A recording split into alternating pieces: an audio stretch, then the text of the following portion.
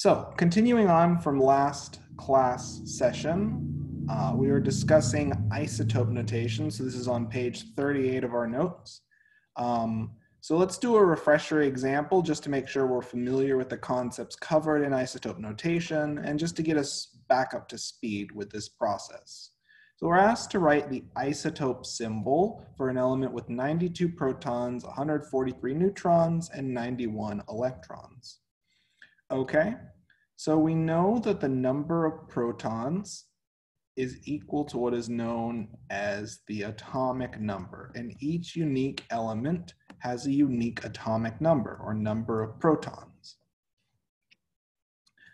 So if we look in the periodic table, I'd like everyone to just take a moment and find the element with an atomic number of 92. Which element has an atomic number of 92? So you're going to look in the periodic table for an element with a 92 above the element symbol. And which element? Uranium? Yep, exactly right. Perfect, perfect. So now we have our atomic symbol.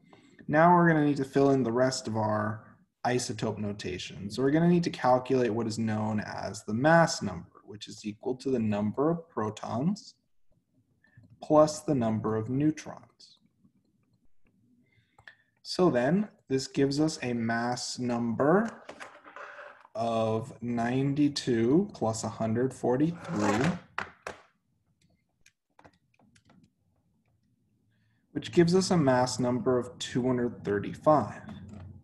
Finally, we'll need to calculate the charge, which is defined as the number of protons minus the number of electrons. And that in turn gives us a charge equal to 92 minus 91, or a charge of +1. So we put the charge in the upper right-hand corner, we put the mass number in the upper left-hand corner, and the atomic number goes in the bottom left-hand corner. So this would be the complete isotope symbol for uranium-235. So, what I want us now to work on is to take a moment and let's spend about 3 to 4 minutes on the following two examples.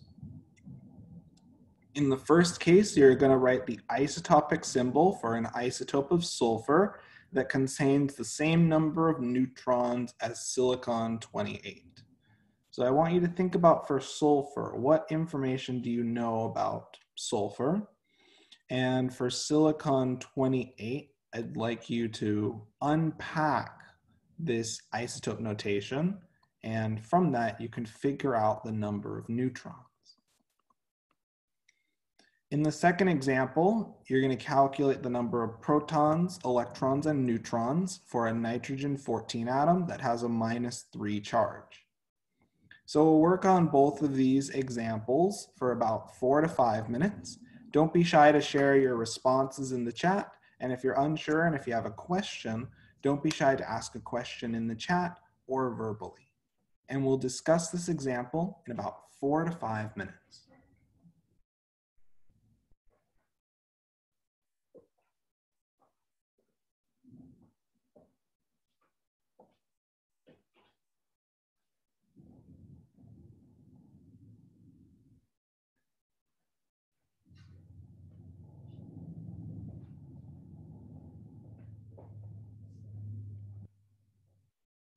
And don't be shy if you have any questions to ask them in the chat. These are some review examples just to get us back in the pattern of calculating and dissecting isotope notation, to figure out protons, neutrons, and electrons, and to develop the skills to write out atomic symbols in isotope notation.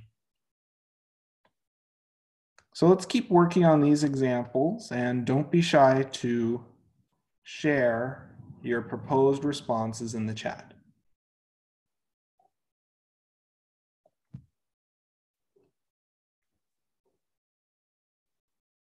And we're seeing some reasonable responses in the chat so far. Let's try to get a few more responses. And don't be shy even if your responses disagree with your classmates. It's important to share your response to help both give me a sense of your logic and so that you can then go back when we go through the problem and assess and analyze your own logic in detail.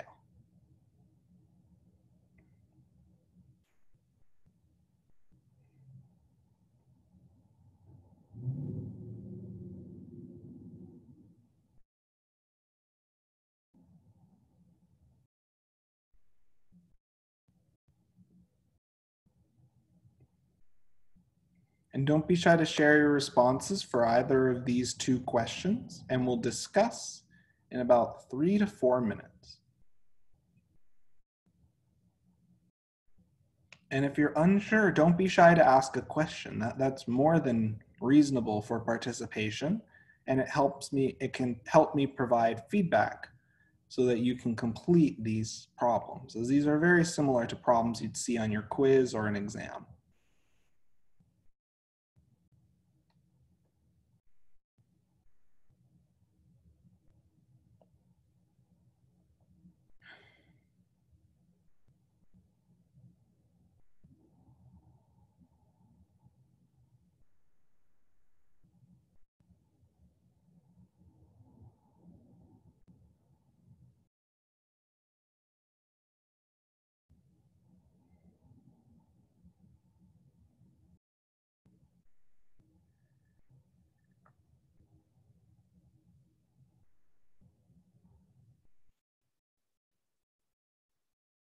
And the responses I'm seeing in the chat look reasonable so far.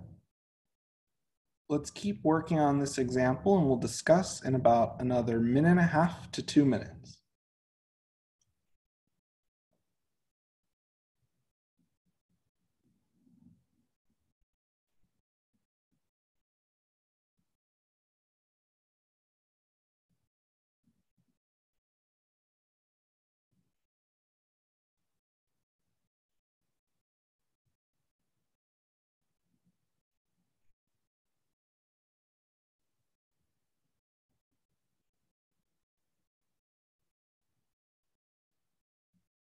And don't be shy to share your responses in the chat. I just want to make sure everyone has enough time when working through these problems.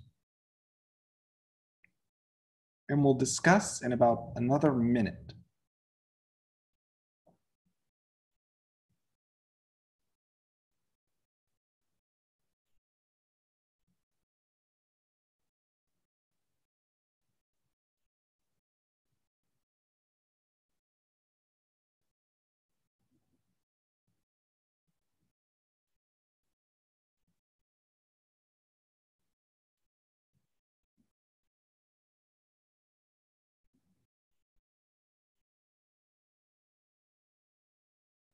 Okay, so let's discuss this example. So first we need to unpack silicon 28. And what is this number 28 representing? What is this number 28 representing? Yep, it's representing the mass number, okay? So then, if we also look up silicon in the periodic table, what is silicon's atomic number? What is the number above silicon? What is silicon's atomic number? 14. So then we can solve for the number of neutrons in silicon 28 by taking the mass number minus the number of protons. And we know that our atomic number is equal to 14, so we have 14 protons. Ergo, the number of neutrons that we have is 28 minus 14, which gives us 14. So to figure out, so this isotope of sulfur, we know it has the same number of neutrons as silicon. So our number of neutrons is equal to 14. Okay, now if we look up sulfur in the periodic table, how many protons does sulfur have? 16, yep, that's the number above sulfur. So then that would give us a mass number of 16 plus 14, which is 30. So this would be sulfur 30. Does this first example make sense to everyone? Does this first example make sense?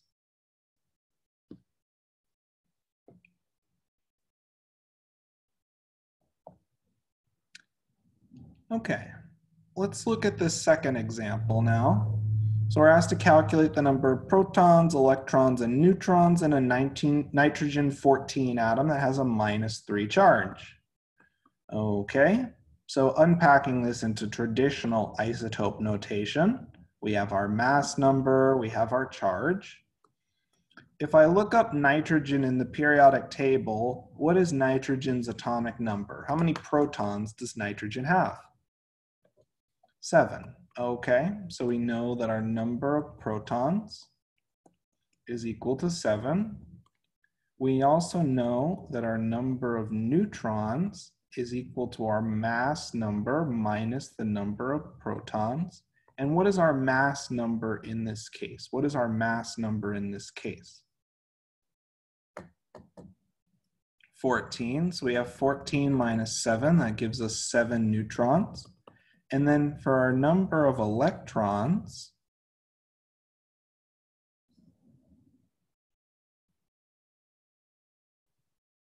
this is a review of the chapter 2 notes in Canvas, and we're continuing to go through our lecture notes, and we're on page 39 just as a reference. So for a number of electrons, we'll take the number of protons minus the charge, which gives us 7 minus -3, which gives us a total of 10 electrons. So we have a total of 7 protons, 7 neutrons, and 10 electrons. Any questions on this example from the chapter 2 notes?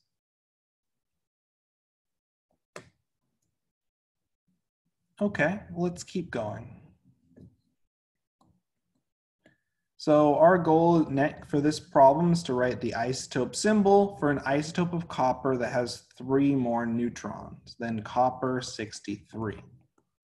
Now, if we think about what this mass number represents, so if the mass number is equal to the number of protons plus the number of neutrons, what happens if we have 3 more neutrons? What happens if we have 3 more neutrons? Will our mass number go up or down?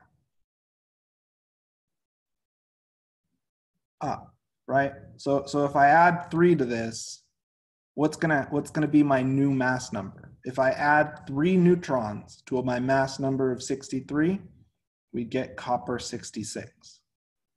Now, the reason why I'm showcasing this shortcut is you don't always have to break the isotope notation down in so much detail.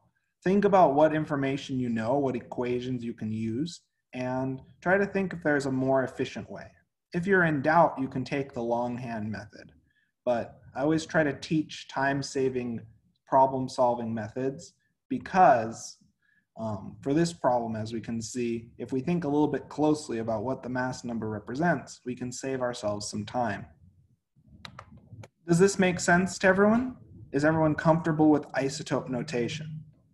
I'm sorry, how did you get the copper 66 again? So we start with copper 63, which has a mass number of 63. This mass number is telling us our protons and neutrons. So our protons and neutrons is 63. If we have 3 more neutrons in this other isotope, our mass number will go up by 3, right? Because we've added 3 neutrons to our total. So then, if we're calculating our new mass number, we'd take 63 and then add 3 to it, and that gives us 66. Does that make sense? Yes, thank you. Perfect. Perfect. Any other questions I can address? If not, let's keep moving on now, and let's refresh our key definition of an element. So this is another definition of an element that you'll need to be familiar with, and it's probably one of the more useful definitions. An element is an atom with a unique number of protons In other words, a unique atomic number. So each unique element has a unique atomic number and a unique symbol. Those two are closely tied to each other. Each symbol matches a unique atomic number. Okay, now we've been sort of leaving this off to the side, but this number below our element symbol is known as the average atomic mass. And that begs the question, the average of what? And this is where we're going to need to talk a little bit about isotopes in nature. So isotopes and isotopic abundance. So isotopes, as we've seen before, are the same element with a different mass number and number of neutrons.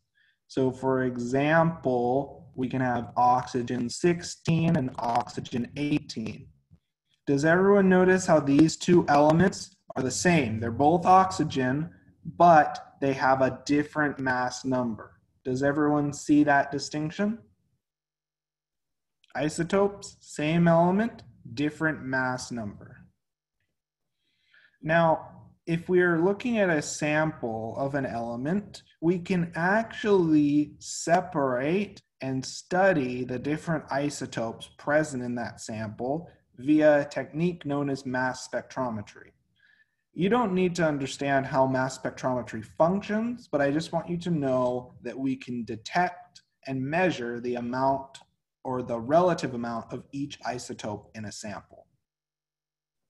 So for example, if we're looking at a sample of chlorine gas, which is Cl2, we can look and we can separate the samples based on their mass. So we can differentiate and we can tell the relative amount of, for example, chlorine 35, which I'll call my isotope number 1, and chlorine 37, which is isotope number 2.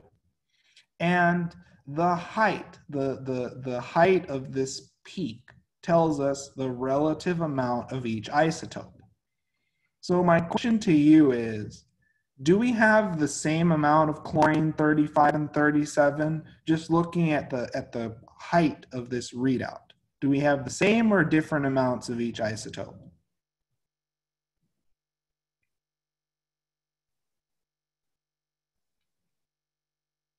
So looking at these two readouts, do we have the same or different amounts if the height of the peak corresponds to the amount of an isotope? We have different amounts, right? And which isotope do we have more of in natural abundance? Which isotope do we have more of? Yeah, we have more chlorine 35. We have way more. It's almost a 3-to-1 ratio. So the relative amount of each isotope tells us and can give us a sense of the relative amount of each isotope in nature, okay? So the majority of the isotopes of chlorine 35, the majority of the isotopes of chlorine in nature will be chlorine 35. Now, we can even calculate the percentage of all atoms of that element that are a specific isotope. And the key thing I want you to know from this discussion is isotopes are present in different relative percent abundances in nature. So for example, we clearly see we have about 3 chlorine 35 atom for every 1 chlorine 37 atom in nature. Now, you can estimate the abundance. You can estimate the percent abundance of chlorine 35 just by comparing the relative peak height. So we have a height of 3 compared to a height of 1 for chlorine 37. And that gives us a percent abundance of roughly 75%. And the way that we estimate about 3-to-1, this readout is around 75, this readout is around 25. So we have a 75-to-25 ratio, which is about 3-to-1.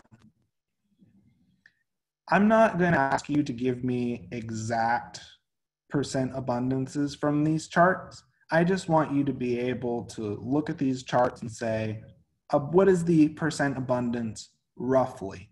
And it's roughly 3-to-1 or 75% for chlorine 35. Does that make sense?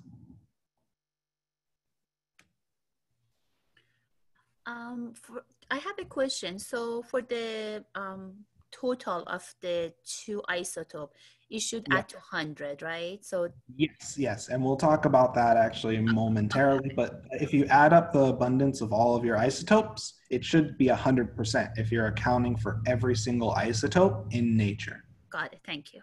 Mm-hmm.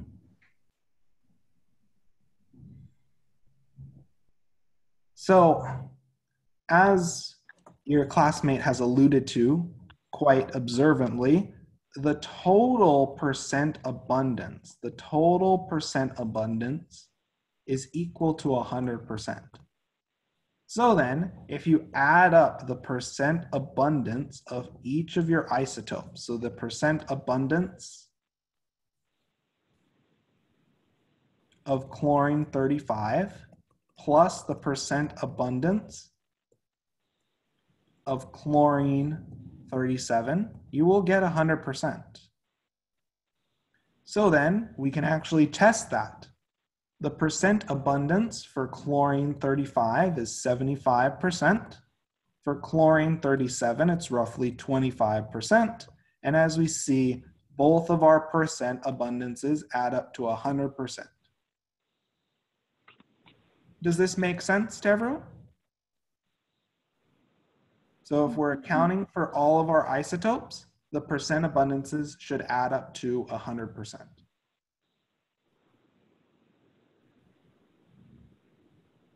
One moment.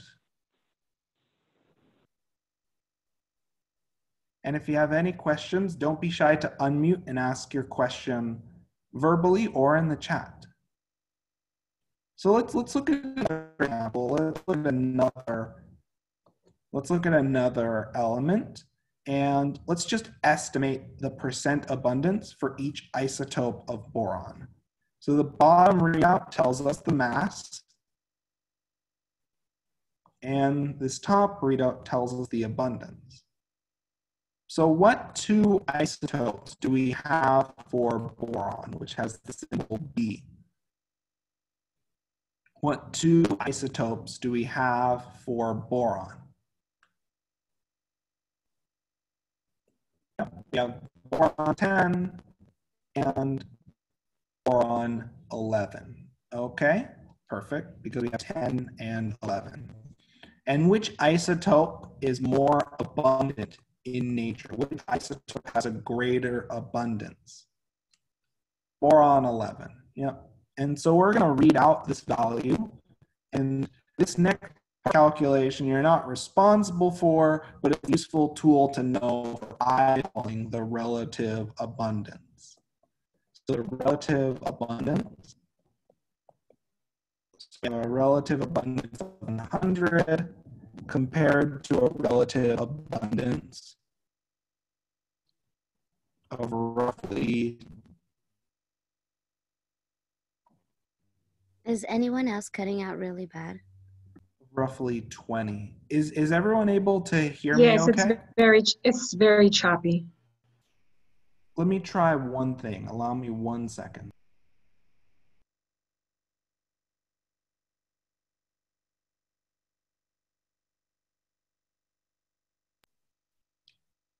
How is it now?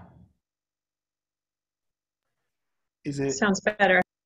Okay, perfect. Sometimes if multiple things are on the screen, the audio quality can go down slightly. So just to repeat, we traced out the relative abundance of boron 11 and boron 10. So reading off, we have a relative abundance of 100 to 20. If we're calculating a percent abundance, we take our relative value over the total. And the total in this case is 120. So we take 20 over 120 for boron 10, And this in turn gives us a percent abundance of roughly 17%. Well, for boron 11, we have 100 over 120 times 100%, and that gives us a relative abundance of roughly 83%. As we notice, both of our percent abundances add up to our total, which is 100%. So we know that roughly 17% of all the isotopes in nature are going to be boron 10, while 83% of our isotopes will be boron 11. So this is sort of giving you a background on how percent abundance is calculated and estimated. Does it make sense to everyone, this idea that we have different amounts of each isotope in nature? Does that idea make sense? That we have different amounts of each isotope in nature, and each of those isotopes have a different mass. Any questions on this idea?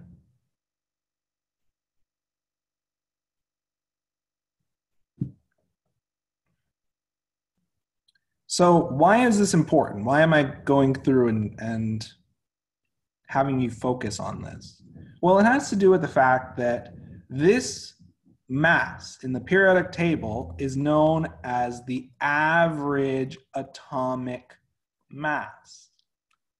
Now, this average atomic mass, as its name implies, it does not match an exact isotope. It is the weighted average of the mass of all isotopes of that element, accounting for their percent abundance in nature. So, the way that I like to think about it, is that the average atomic mass is the sum, where you're adding up each of these quantities, of the mass of your isotope times the percent of the abundance of your isotope over 100. So written out longhand, this is probably the most comfortable equation that you'll be using for this class. The average atomic mass is the mass of your isotope times the percent abundance for first isotope, plus the mass of isotope 2 times the percent abundance of isotope 2, and you keep adding up the masses times the percent abundance until you've added up all of your isotopes. Don't worry if this equation seems a little complicated at first glance. In reality, it's relatively straightforward as long as you're careful with your calculator. So to show how this is applied in practice, let's look at an example. So let's look at our good friend chlorine that we've established. We have two naturally occurring isotopes, chlorine-35 and chlorine-37. So now we're gonna really analyze and read through this problem. And the first thing that we need is the mass of each isotope. So I'm gonna make two columns, chlorine-35 and chlorine-37. And what are we given for the mass for chlorine-35? What is the mass of chlorine-35? And don't be shy to type it in the chat or unmute and state it verbally. So the mass of chlorine-35 is roughly 35, but are we given a more exact value? Are we given a more exact value for our mass?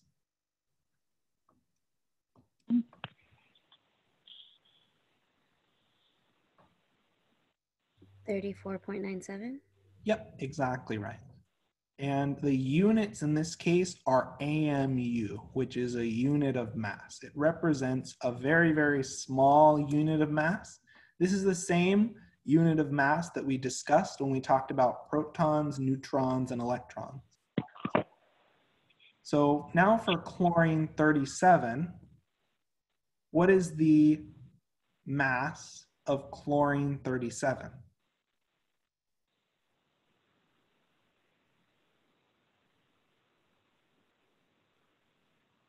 What would the mass be for chlorine-37? 36.97, exactly right. And it's 36.97 AMU. Don't be shy to unmute if you have any questions or if you'd like to share your response. The next piece of data we'll need, and I'll write this in a different color just to make it perfectly clear. The next thing that you'll need is the percent abundance. So what is the percent abundance of chlorine 35? What is the percent abundance of chlorine 35? 75.78. Yep, exactly right. And what would the abundance of chlorine 37 be?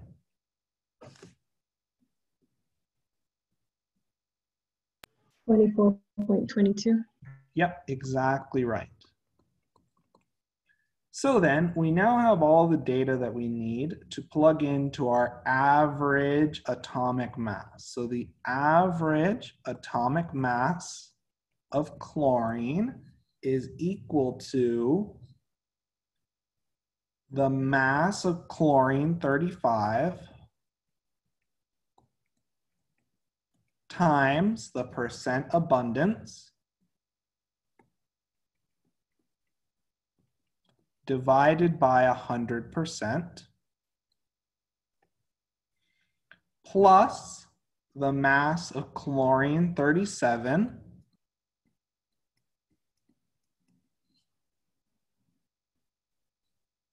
times the percent abundance of chlorine 37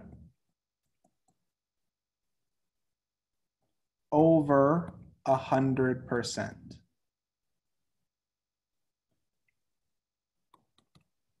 And now what we're going to do is we're going to punch this into our calculator. And in your calculator, you're going to want to enter each of these multiplication terms in parentheses. So punching this into our calculator, we have 34.97 times 75.78 over 100. So from the first step, you should get 26.500266 AMU. I'm just showing this as a placeholder. You're then going to hit the plus sign and a parentheses symbol. Then you enter the rest of your operation. 36.97 times 24.22 over 100. And then you're going to close the parentheses, and then you're going to hit equals.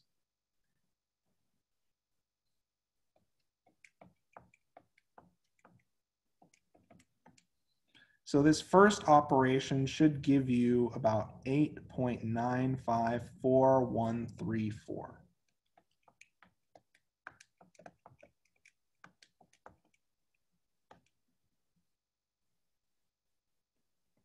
And if we add each of these components together, we get an average atomic mass equal to 35.4544 AMU. If we look at each of our numbers that we're adding together, each of our original numbers had 2 decimal places. So we round our final answer to 2 decimal places, which gives us 35.45 AMU for the atomic mass of chlorine. Is everyone able to receive the same result when they punch it into your calculator? Make sure to enter exactly what I've written in this equation, and you have to carry through all of the digits through your calculation. Otherwise, your average atomic mass will have a rounding error.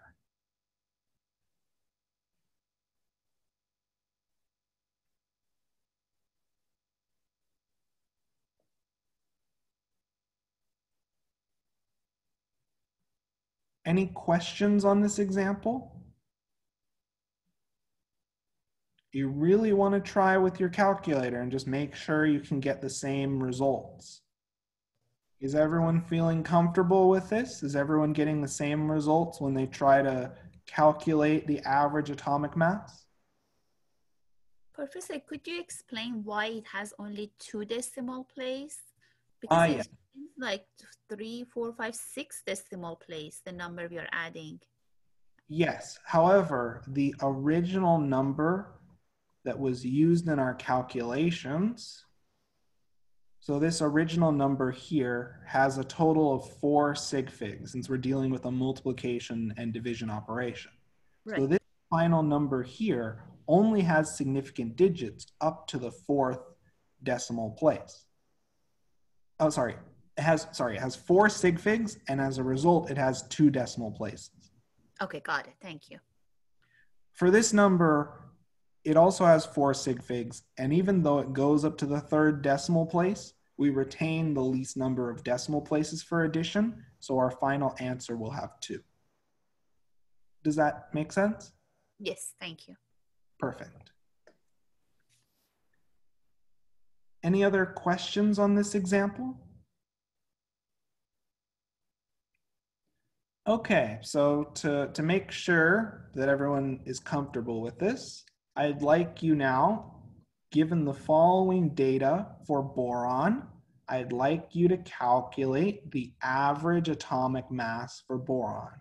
And again, I'd just like you to solve this equation and solve this problem the exact same way that I showed you in the earlier example. So you're going to want to fill in the percent abundance and the mass, and then you can plug in your results into the average atomic mass equation. So I'd like you to take about 3 to 4 minutes and calculate the average atomic mass of boron.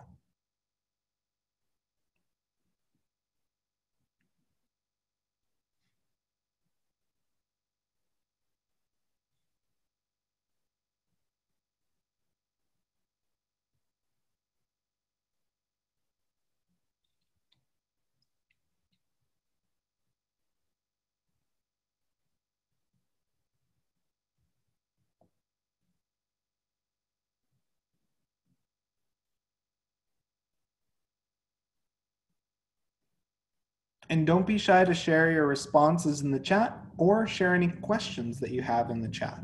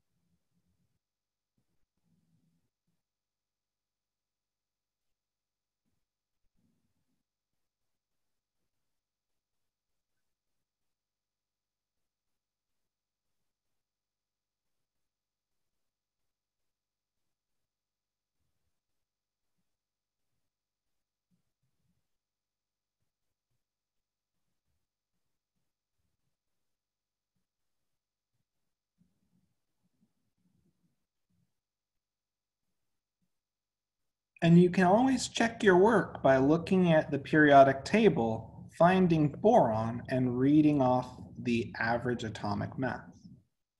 Let's try to get a few more responses in the chat, and we'll discuss in about 3 minutes.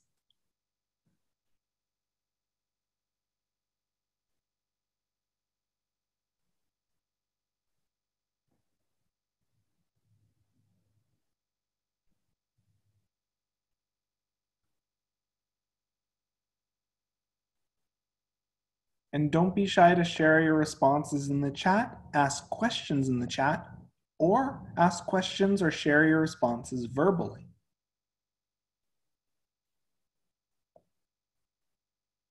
And don't be shy to share your response even if it differs from your classmates.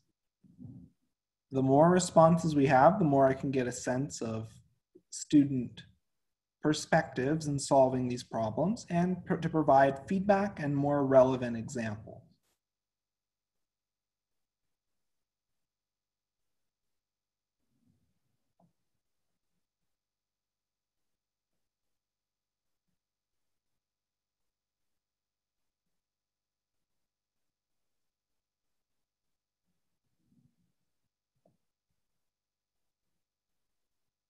And we'll discuss in about another 2 minutes.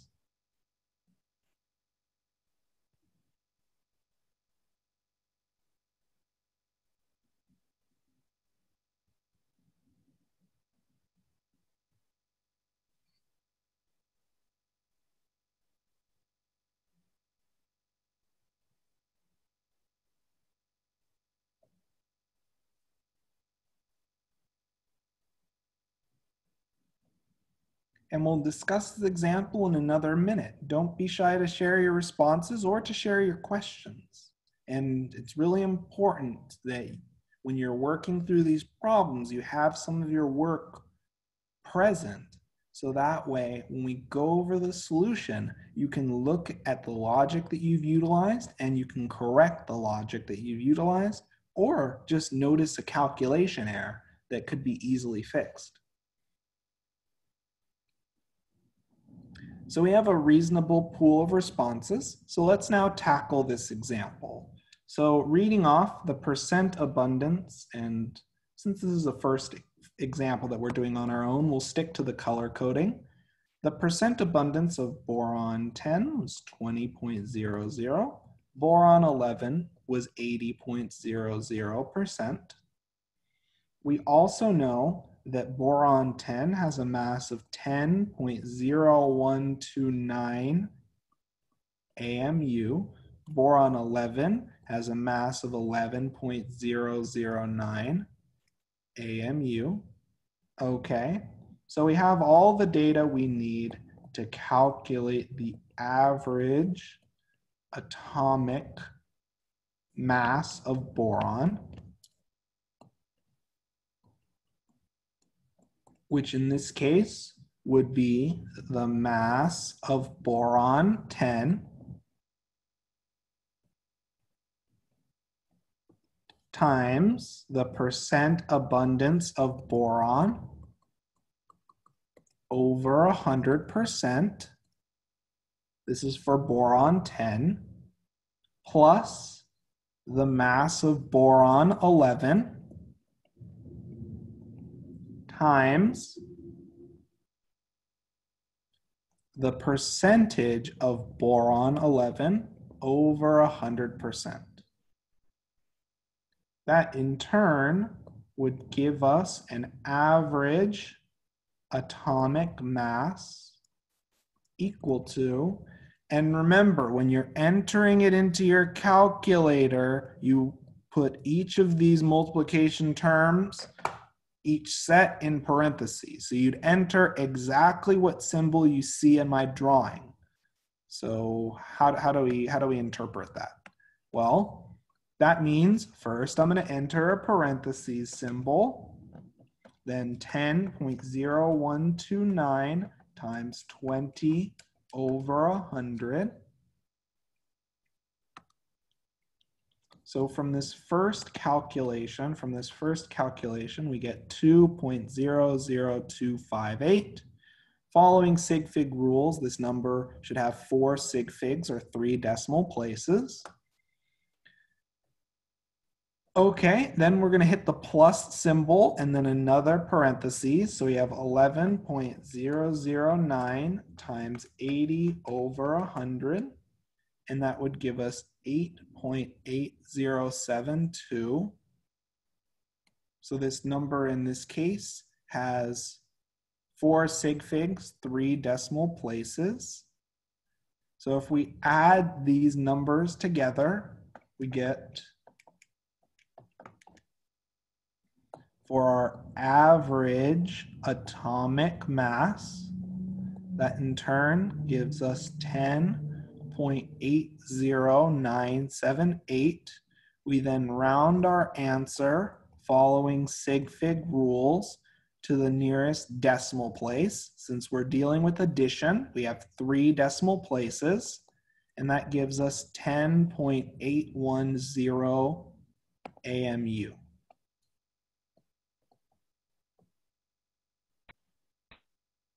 Does this make sense to everyone? In this case, we have 3 decimal places because we're following the sig fig rules for each step individually.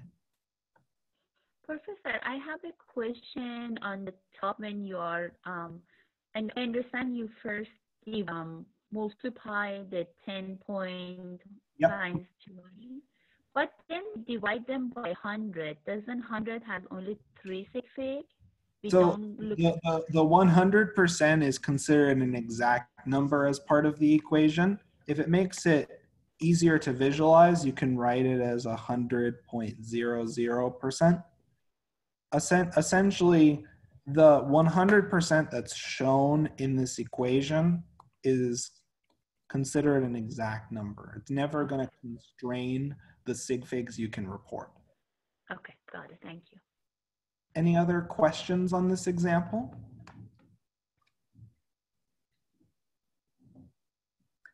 If not, let's keep going and let's talk a little bit about atomic structure. So we have our fundamental particles, our positively charged protons, our neutral neutrons, and our negatively charged electrons.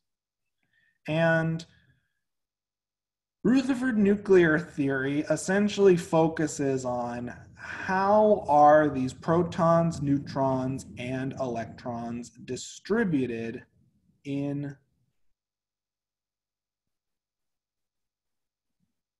how are these protons, neutrons, and electrons distributed in our atom. So just as a reminder, this is from the chapter 2 notes, which are available on Canvas. So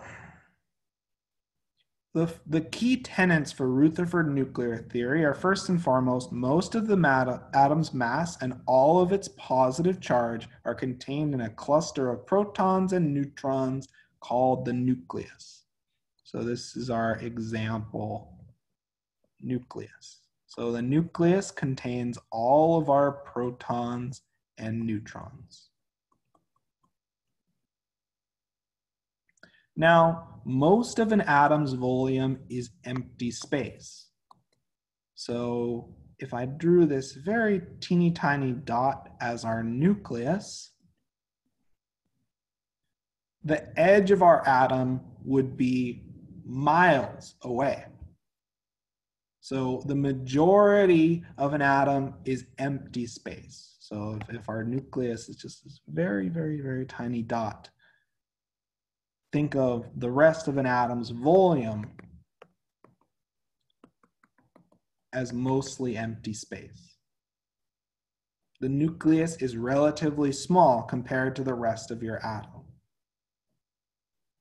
So just to put it to scale, if this dot were the nucleus, your outer reaches of your atom would be miles away. Now, atoms are neutral, and there are an equal number of negatively charged electrons surrounding the nucleus and positively charged protons in the nucleus. So, for example, if we have 2 protons and we have a neutral atom, surrounding our nucleus would be a total of 2 electrons. Does this make sense to everyone? So for a neutral atom, we will have an equal number of protons in the nucleus and electrons surrounding the nucleus. Any questions for these tenets of Rutherford nuclear theory? Any questions for these tenets of Rutherford nuclear theory? Professor, what are those empty circles you are representing? These empty circles are describing neutrons. And the reason we About draw the proton? the protons are the positively charged. So, yeah, protons are positive, neutrons are neutral, which means no charge, and electrons are negatively charged. Does that make sense? Yes. Perfect. And remember the positively charged protons and neutral neutrons are found in the nucleus. The electrons surround the nucleus. Now, as you've been hearing from my explanation, the exact position of our electrons is not defined as clearly as it can be. And this brings us to our next model of atomic structure, which really focuses on how are our electrons arranged? How are the electrons arranged in our atoms? And this revised model is known as the Bohr model. So we still have the nucleus. We still have the nucleus, which contains our protons and our neutrons. Nucleus is relatively boring in a lot of these models.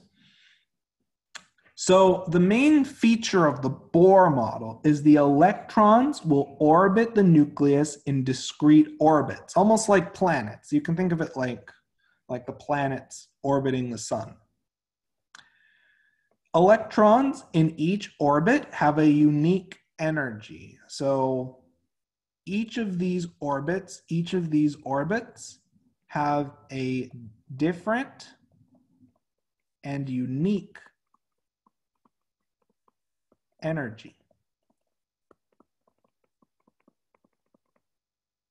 And let's be more specific here, as a unique electron energy.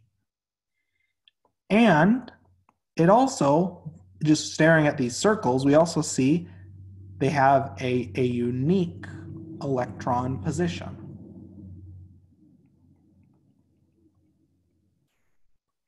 Okay, so electrons occupy these orbits at a fixed distance from the nucleus with a discrete energy.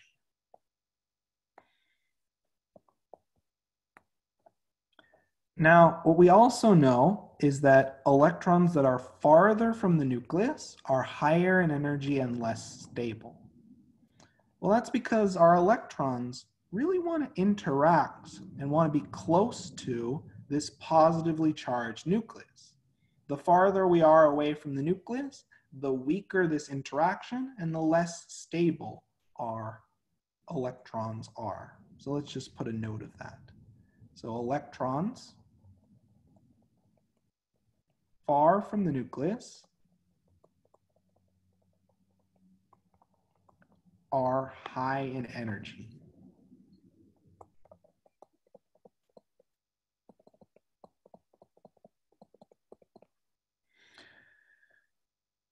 So another way that we can describe this phenomena is this idea that electron orbitals and electron energies are quantized.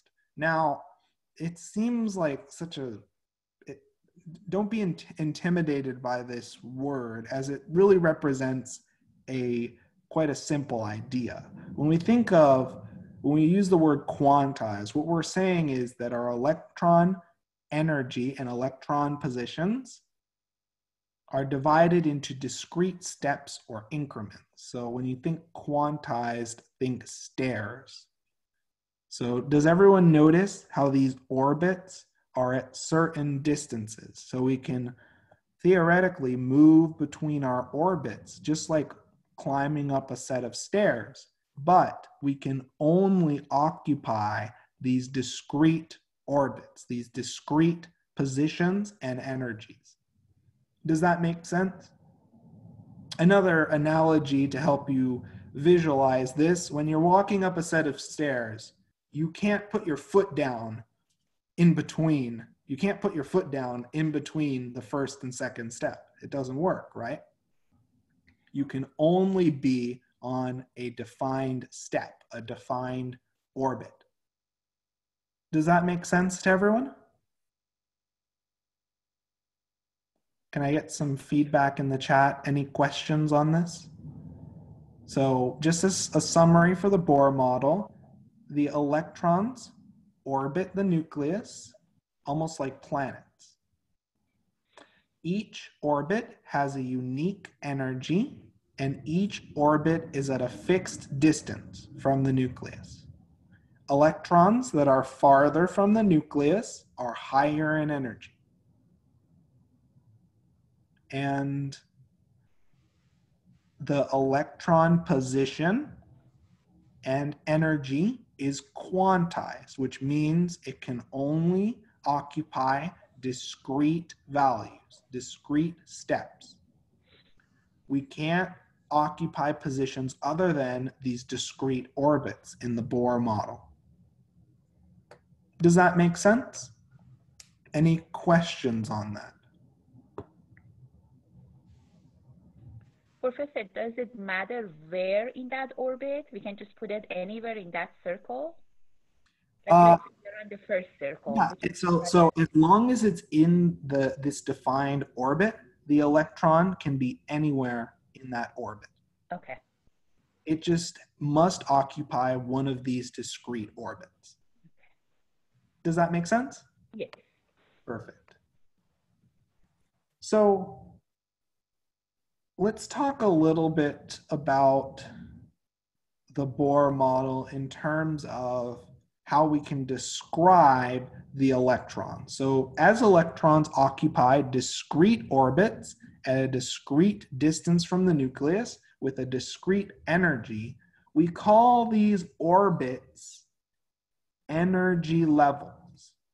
And the principal quantum number n describes the orbit. It indicates the orbit and the electron energy. So for example, n equals 1 would be the first orbit, and it's the lowest energy. N equals 2 describes the second orbit, and as it's farther from the nucleus, it's higher energy. So just think of n, the principal quantum number, as describing our orbit number. It describes how close our electron is to the nucleus and whether it's low or high energy. So the main thing that you need to know, large N means that we are far from the nucleus. And if we're far from the nucleus, that electron is going to be high in energy. Does that make sense to everyone? So just like steps in a set of stairs, we can only occupy discrete orbits with a defined value of n with a defined discrete energy. Does this make sense to everyone? Any questions on this idea? You'll see n again in our future models. Now, you may say, well, why is this important? Why does this matter? Well, the Bohr model is not perfect. The Bohr model is not perfect, but it starts to introduce ideas that find their way into the modern atomic model, which is the quantum model. And this is the model that you're going to be responsible for memorizing and understanding in detail, as this is the model that we're going to use to explain our electron energy and in turn start to explain electron reactivity and periodic trends. So the quantum model is the most recent model and has the greatest predictive power of all of these atomic models. And the quantum model is built on the following idea. So we cannot precisely determine the energy and the location of an electron. fundamentally, we can't figure out both the energy and position. So we're sort of stuck there. So instead of doing that, what we're going to do is for a given electron energy. So for a given electron energy, what we're going to do is we're going to describe the probability that you'll find an electron in that region of space.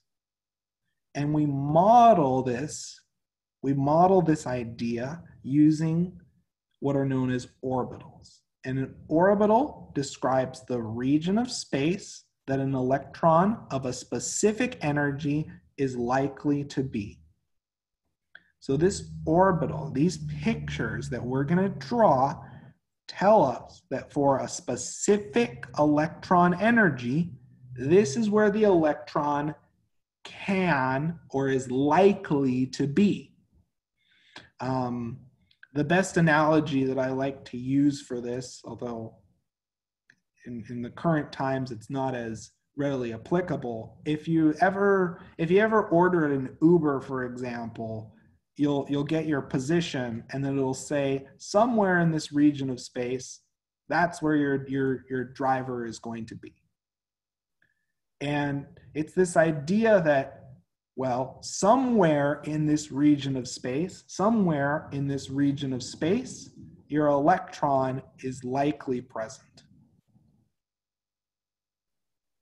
So an orbital essentially says, in this region of space, your electron of a very specific energy is likely present.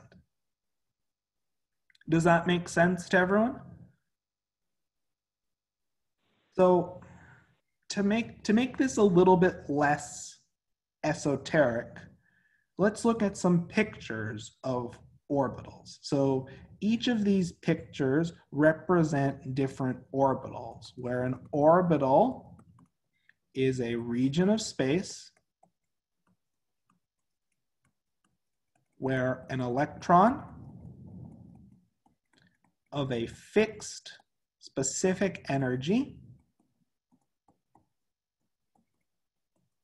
is likely to be.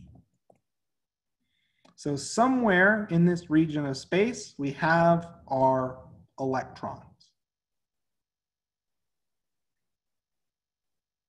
Now, orbitals are centered around the nucleus, and we have no electron density at the nucleus. So if we drew our nucleus in the center, so our nucleus is at the center of our atom. These orbitals, which are regions of space where our electrons are present, surround the nucleus, and there are no electrons in the nucleus. They're just surrounding the nucleus. Now, the beautiful thing about orbitals is that they closely mirror the observed electron density for atoms. So these orbital pictures can help us understand and help us rationalize and explain the behavior of electrons in reactions. And that's our goal in this chapter. And we're also going to use this model. We're going to use this orbital model to explain bonds and explain how compounds form and why compounds have certain shapes. Okay. So I know this seems a little weighty at first glance, but I just want to check. Is everyone comfortable with this idea of what an orbital represents? Is everyone comfortable with this idea of what an orbital represents? It's a region of space where an electron of a fixed energy is likely to be. Another visualization, another way you can think about this is an approximation, but it's an analogy that I like. Pretend that we have like a fly, and we've trapped it in this container. And somewhere in this container, the fly is likely to be present, but we don't know the exact position. We only know the exact energy. So Professor, in the quantum model, we don't have the ends anymore. So we don't have first circle, second. It's just So, one might be no. somewhere. The electron energy is going to be partially described by N, and we'll see N appear again in this model, but we have a few other quantum numbers to talk about. But yes, N still plays a role, and it's gonna have a dramatic effect, as we'll talk about in a moment, on orbital size and orbital energy. So yes, we will be seeing N again. And we'll talk about that momentarily. Is everyone comfortable with this model? Is everyone comfortable with this first idea? Any questions on this first idea?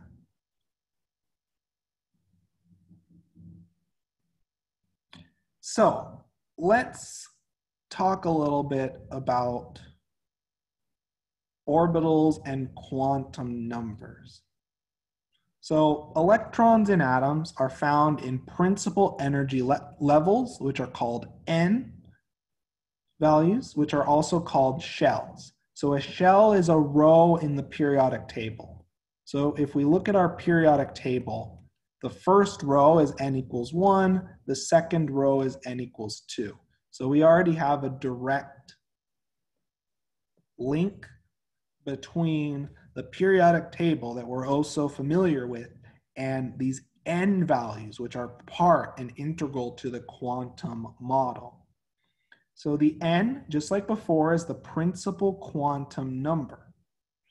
And all orbitals with the same principal quantum number are in the same shell. N, just like before, controls orbital size and orbital energy. The larger your N, the larger your orbital. So if we look at this picture, we're comparing an N equals 1 orbital to an N equals 2 orbital. Which orbital is larger? Which electron is farther from our nucleus? If the nucleus is at the center, which electron is farther from the nucleus? N equals 1 or N equals 2? N equals 2, right? So our electron is farther from the nucleus. And sorry about that. It's farther from the nucleus, and as a result, because it's farther from the nucleus, it's higher in energy. Now, what's important to keep in mind is orbitals with the same N value have the same size. So we're going to start to see different types of orbitals. So this is an N equals 2 orbital, known as an S orbital. And we have another N equals 2 orbital known as a P orbital. Notice how these orbitals have the same N value. So they have the same size, but they have a different shape. And this different shape is a result of a different second quantum number that we'll talk about in a little bit. So does everyone understand what N controls? It controls orbital size, which is the distance of an electron from the nucleus, and it controls orbital energy. Does that make sense?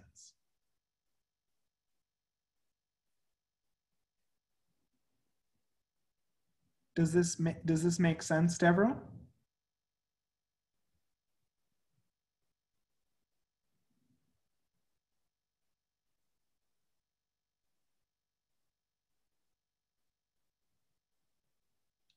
So N controls orbital size, the distance of an electron from the nucleus. Just like we saw in this first example here, as N increases, our orbital gets bigger, our electron is farther from the nucleus and higher in energy. N controls orbital size. So even if we have two different orbitals, if they have the same n value, they have the same size, even though they have different shapes. Does that make sense? Perfect. So now this is really cool. If we look at the periodic table, the periodic table actually perfectly maps onto our quantum model. So the principal energy level n, so each of our rows, so this would be n equals 1, n equals 2, n equals 3, n, a shell is a row in the periodic table. Each shell is divided into subshells. So for example, this first set of two elements is known as the S subshell. The right 6 elements are known as the P subshell.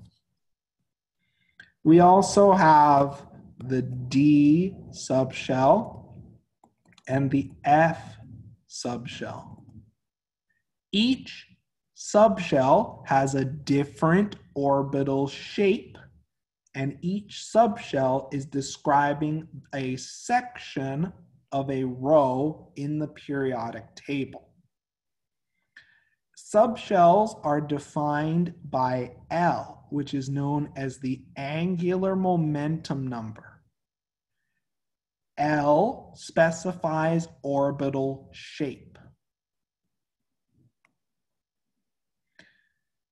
For any row, L can have values from 0 to n minus 1.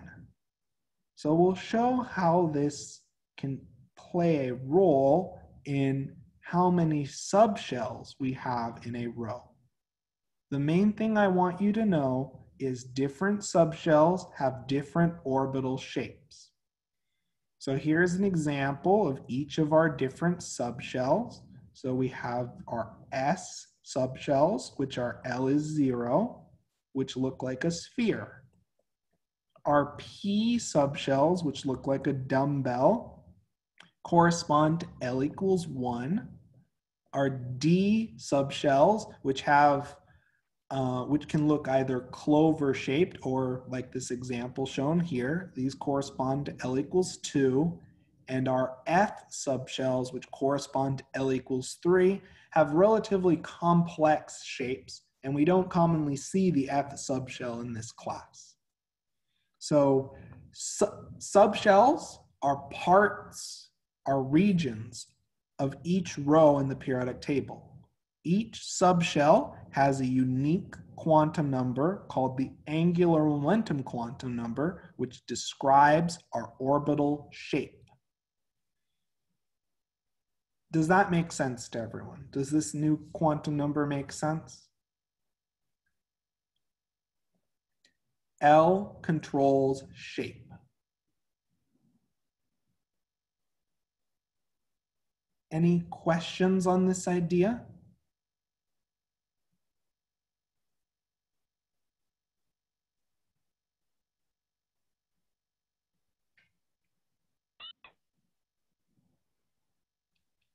If not, let's try to tie this idea together, and I really want you to get a sense of what each of these orbitals look like and how many of each orbitals we have in a subshell. So each subshell contains a unique number of orbitals. So our S orbitals correspond to L equals 0. They're spherical shaped and we have one orbital. So in the S subshell, we have one orbital.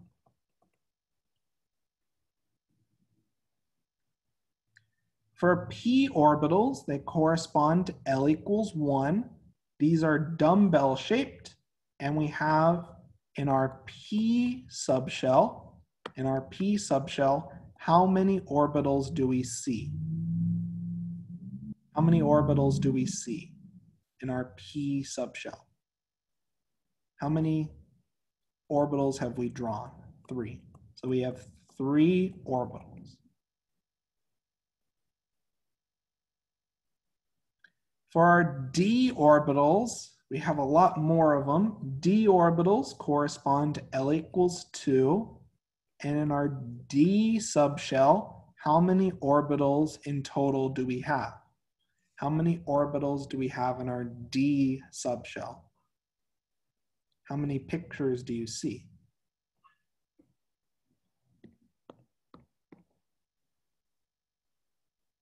We have a total of 5 orbitals.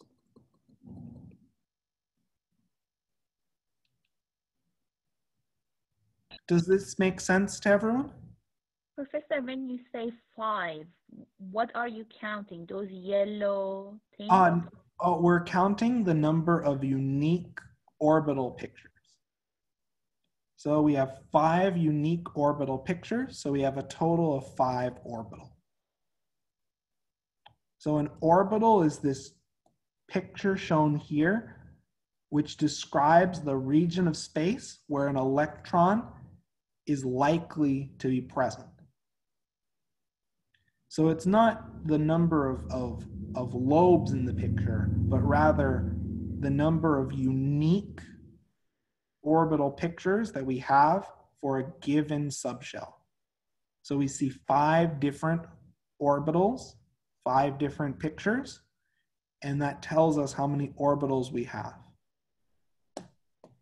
So like for example, for the p orbitals, we have a total of 1, 2, 3 unique orbital arrangements. So we have 3 orbitals in our subshell. Does that make sense? Did that clarify your question? Okay, so we need to know if it's p orbital, they have 3 different possibilities. So that's all we need to memorize that, right? Yes, and we're going to apply that and we'll help you be familiar. Well, the next idea will help you familiarize yourself with the number of orbitals in each subshell, because we're going to apply this idea to start to describe electrons in our atoms. Okay. Mm-hmm. So when we think about shells and electrons, we're going to talk about each shell. Each shell, which corresponds to a value of n, contains a unique number of subshells, which are L values. So the first energy level or shell, which is n equals 1, contains 1 orbital, which is our s orbital. If you're curious why that is, for n equals 1, we can have values of L equals 0, and that's it. That tells us we can have s orbitals. For our s orbital, which is L equals 0, we have 1 orbital. So in total, we just have 1 orbital in n equals 1. And we can see that in the picture that I've drawn, because how many unique shapes do you see? How many unique shapes do you see in n equals 1? How many unique shapes do we see in this first drawing? Just 1. Does that make sense?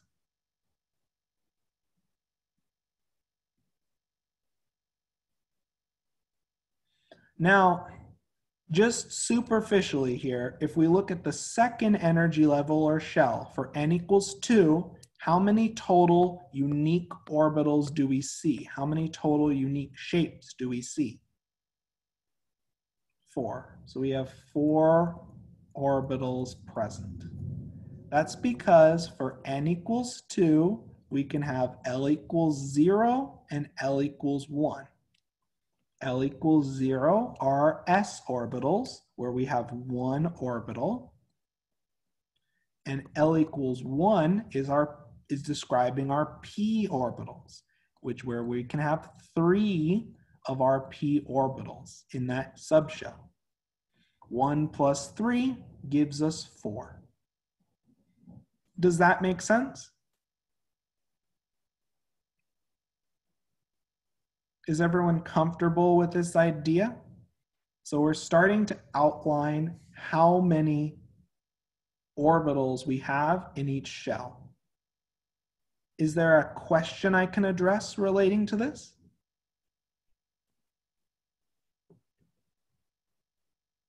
Is there a question or is there a part that I can explain in more detail?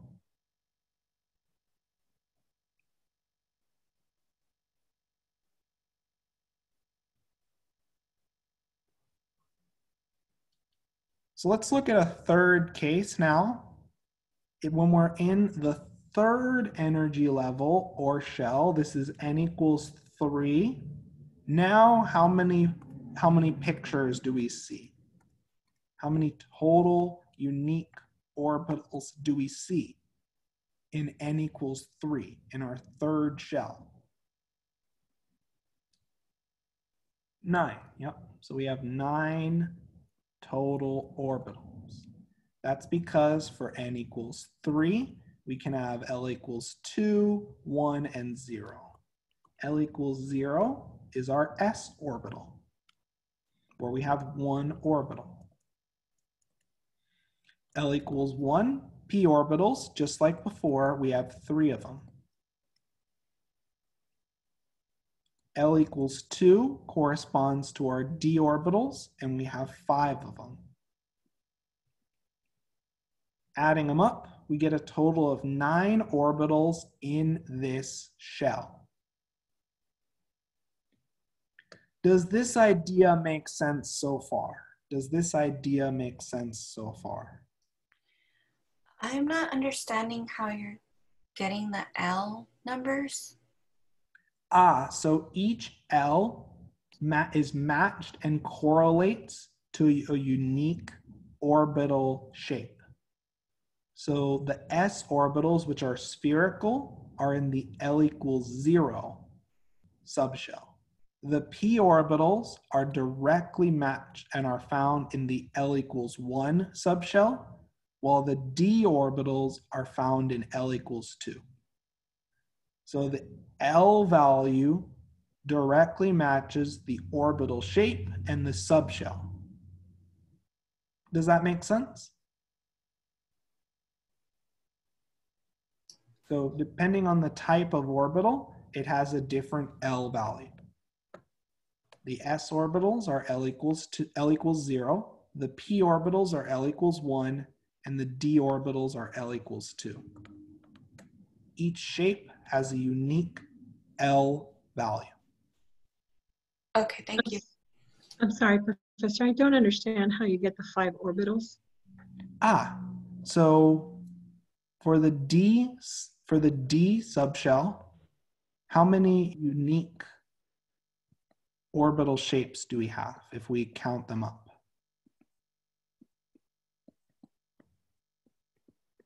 3, 4, 5, okay.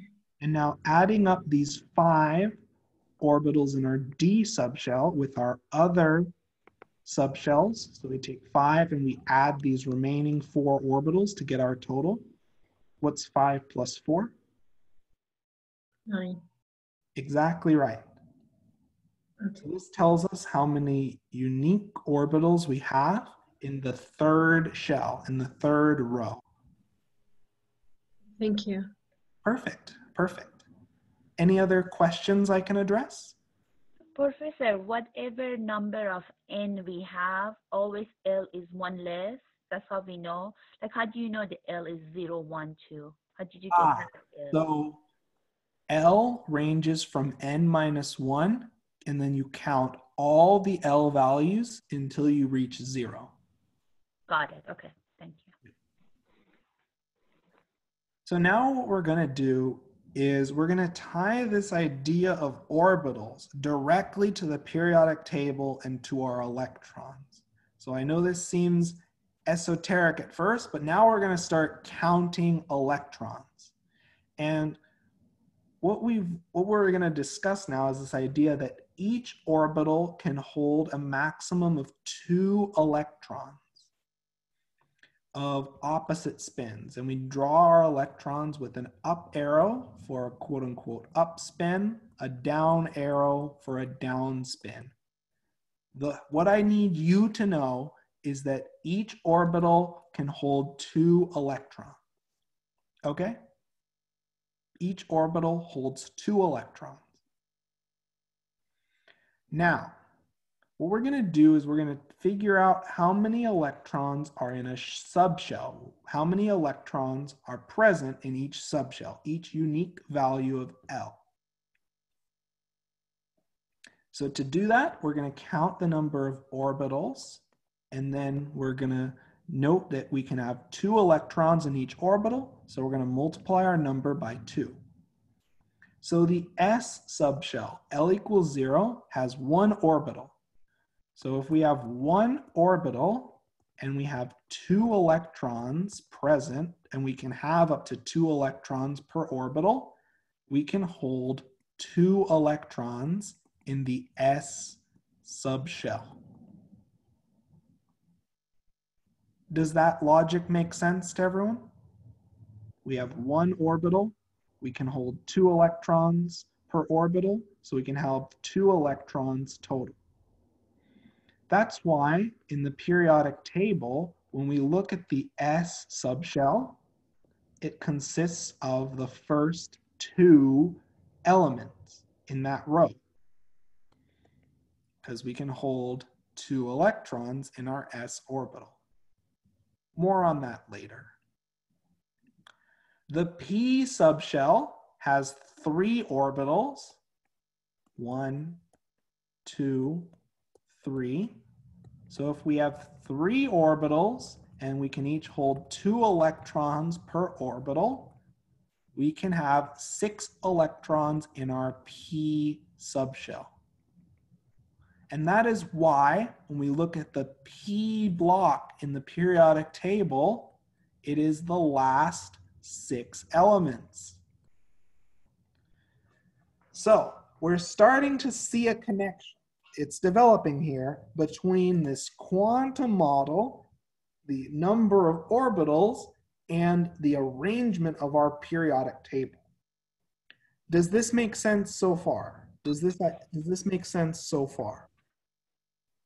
So Professor, when you say the last 6 elements, Yes. you're speaking about the boron to the neon, those last 6? Exactly right, yes. And we're going to start to map these subshells, match these blocks in the periodic table, and we're going to draw them out in our periodic table momentarily.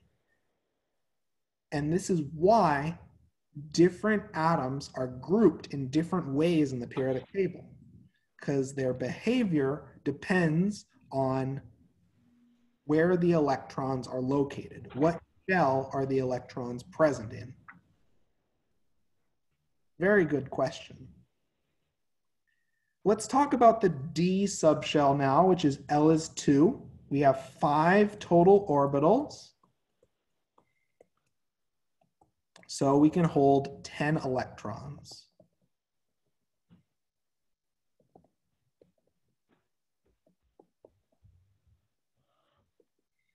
So we have 10 electrons, and that is why our D block, otherwise known as our transition metals, that portion of the periodic table contains exactly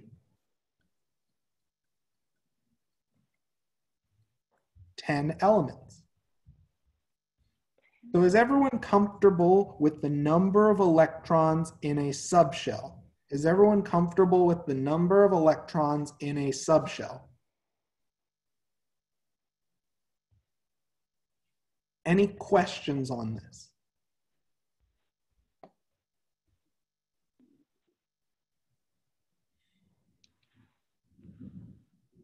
So let's take this and let's now look at how many electrons can we have in a shell. Now there's an equation you can use. The maximum electrons in a shell is 2n squared. That's one way you can calculate the maximum number of electrons in a shell. I don't like that equation personally because I find if you get used to counting orbitals, it will help you remember and help you retain the orbitals in each shell, and it'll allow you to tackle later problems in this chapter more easily. So the first energy level, n equals 1, we've seen this idea before. It has one orbital. So n equals 1, we just have our s orbital. So since we have one orbital, and each orbital can hold 2 electrons, our first n equals 1 shell has 2 electrons total. And that is why in the first row of the periodic table, we only see 2 elements, because our first shell can only hold 2 electrons. Is this starting to come together? Is it starting to make sense? Are the pieces starting to fit together? Professor, for the transition element, for example, Yes. so if we pick one of those, let's say like Ni, so it says the number 28 on the top, right? So Yes. that's 28 proton, right? So it has 28 electron, doesn't it? Yes, that's true. And you're actually leading into the next part of our discussion, where once we have each of our shells and subshells, we're going to talk about how electrons are added to each shell and subshell and then we can use these electron diagrams to describe our atom in detail. Okay, got it. Okay, so I wait then. So we'll definitely get to it, and that's a very good point that you're leading up to. The second energy level or shell, n equals 2, contains 4 orbitals. We have our s orbital and our p orbitals. So if we add up our total number of electrons, so we have 4 orbitals, we have 2 electrons per orbital, that gives us 8 electrons total in our n equals 2 shell. And the way I like to remember it, is if I look at the periodic table in the second row, how many total boxes do I see? How many total elements do I see in my second row? 8, exactly right. We have the S block elements and we have the P block elements. In total, we can fit 8 electrons in that shell, and that's why 8 elements are in that row. Is this starting to fit together? I find this is why the periodic table is so useful, because if you keep it when you're reviewing these topics, it can provide you a framework to organize your thoughts. Any questions on this idea? So finally, the third energy level, or the third shell, contains 9 orbitals, and thus it can hold 18 electrons.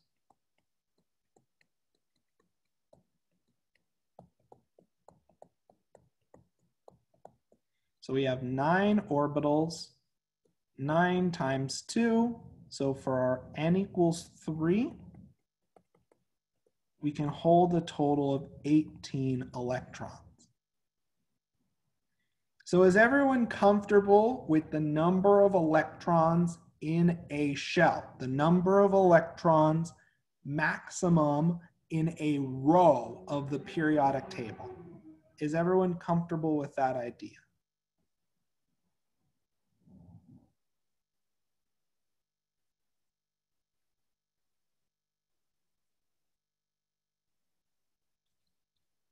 Any questions?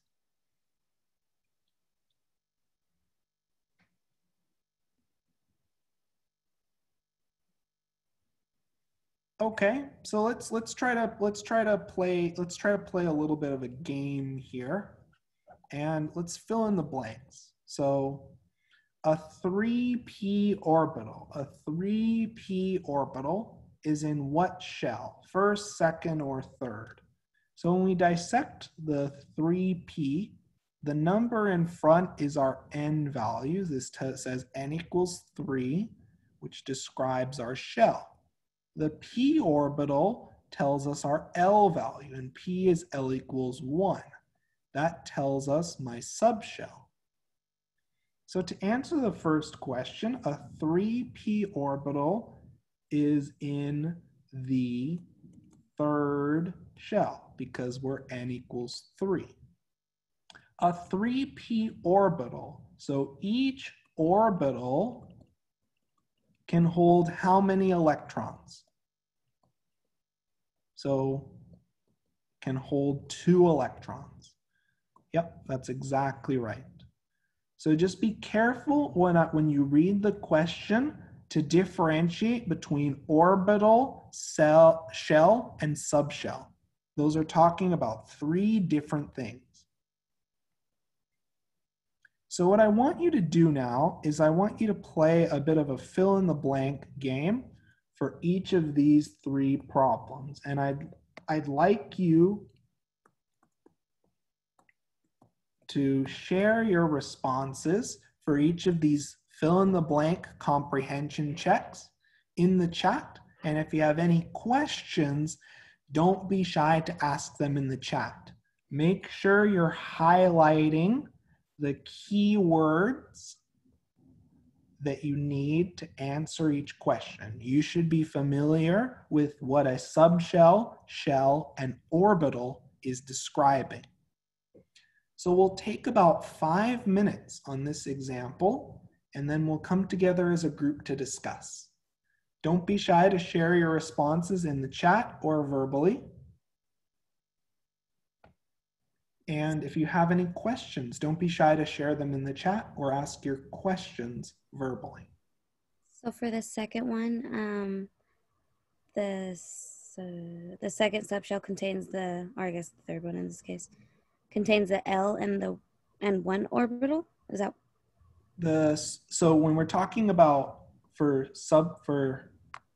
the second subshell, so there may not be more than one. So when we think about subshell, this is referring to a value of L. So for this first example, so the second subshell,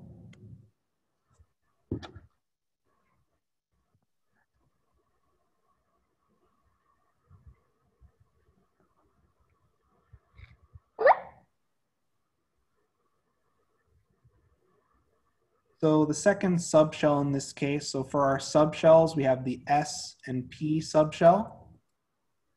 So the P subshell, so the second subshell contains just the P orbitals. And the second subshell, which is our P subshell, can hold a maximum. So for our P subshell, we have a total of 3 orbitals, and we can hold a maximum of 3 times 2 or 6 electrons. So in some cases, for these fill in the blank problems, you may not have to fill in all of your blanks. Does that make sense? Yes. Perfect.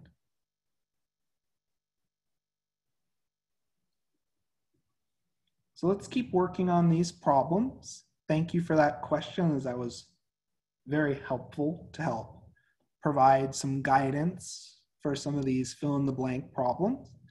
And let's keep working on these examples, and don't be shy to submit your responses in the chat, and I'll provide feedback once I see some responses. And if you have any questions, I'd be happy to answer them in the chat or verbally.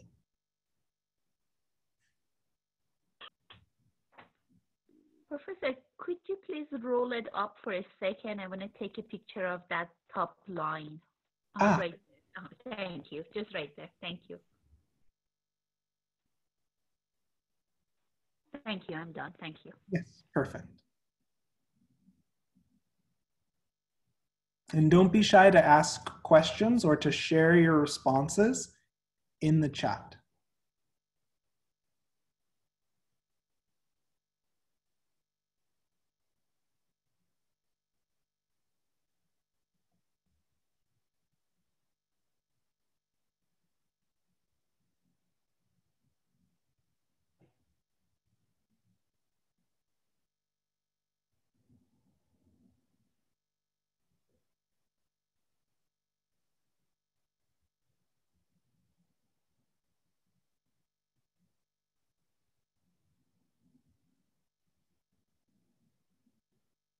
And don't be shy to share your responses in the chat or even ask a question. That alone can be very invaluable and help clarifying this concept.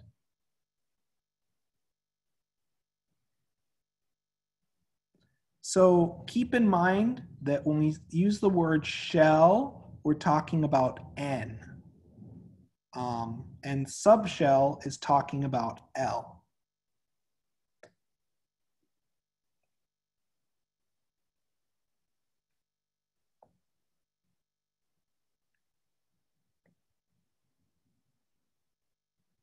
And don't be shy to submit your responses in the chat. Let's try to get a few more responses or a few more questions before we discuss in about 2 minutes.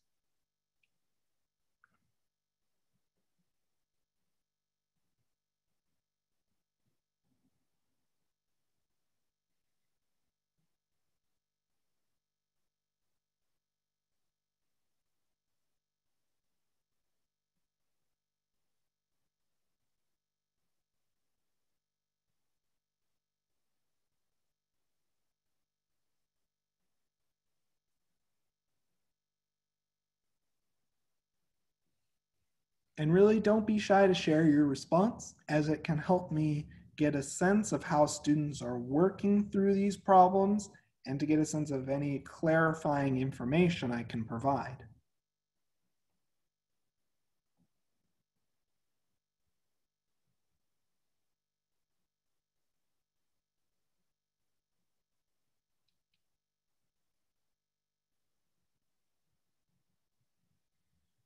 So let's play a fill in the blank game, and I'm going to need everyone to help me out here. The 2s orbital is in what shell? So what n value does a 2s orbital have? What value of n are we talking about?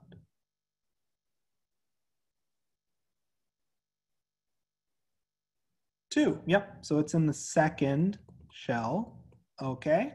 And a 2s orbital. So if we just look at an individual orbital, how many electrons can we hold? How many electrons do we have per orbital? 2, yep. Perfect. Shell refers to n, which is the number in front. Subshell refers to L. So when you see the word shell, think n, number in front. Subshell talks about L. So if we look at our subshells, we have our S, P, and D subshells. The first subshell is what?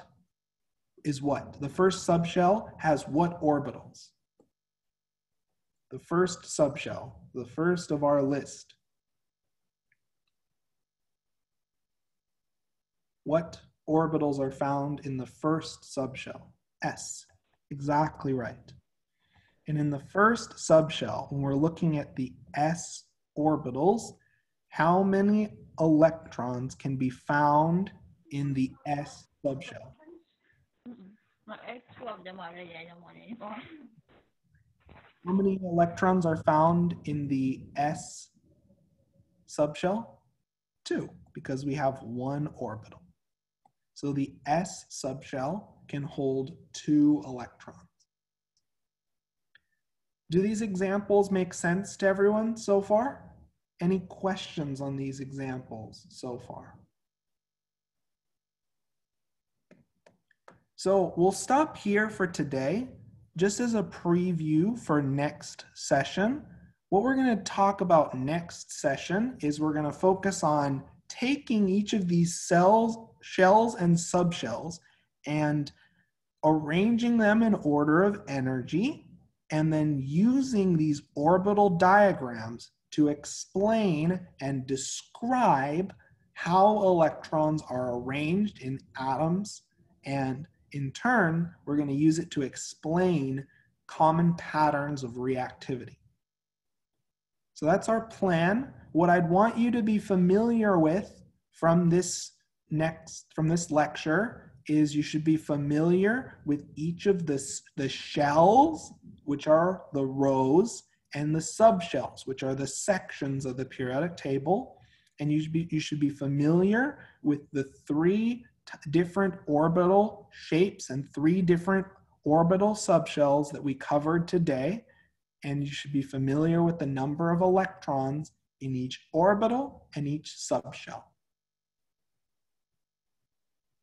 That'll be used extensively next class period. So I'll stop the recording.